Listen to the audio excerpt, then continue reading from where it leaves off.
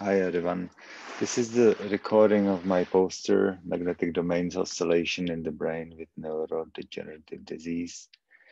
We develop a theory that shows that magnetite in the human brain has a ability to generate electric currents in neural cells, and these neural cells may interfere with the neural synapses, their functioning.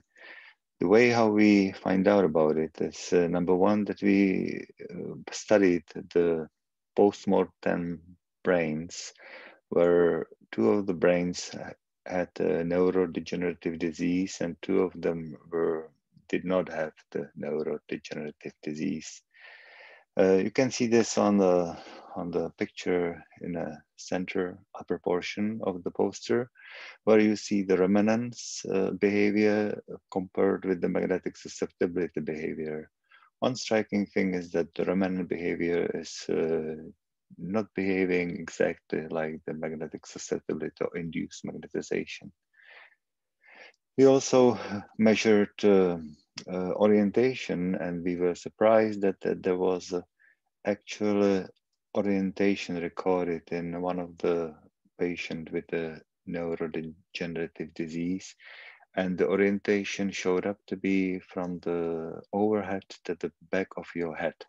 So in here, this part is the like a front, where's your nose, and this is the back side of your head. And you can see that most of the direction are oriented in that front to back direction. And we think this has to do with the fact that this specific person spent the last 3 years in a hospital in a bed, and therefore were mostly in a horizontal condition. And because this is the time when the neurodegenerative disease has been developing, this is also the time when the magnetic mineralization was occurring and the grain were growing across their critical volume blocking boundary.